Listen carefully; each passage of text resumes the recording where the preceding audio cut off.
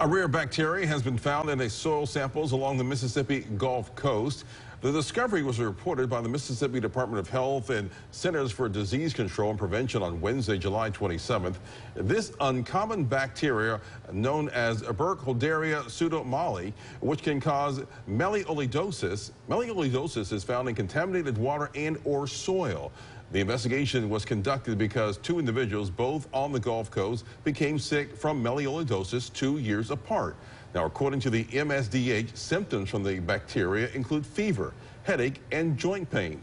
The infection could potentially lead to pneumonia and blood infections. People who are in contact with the soil should avoid contact with soil or muddy water after it rains. Wear waterproof boots, wear gloves, and protect open wounds.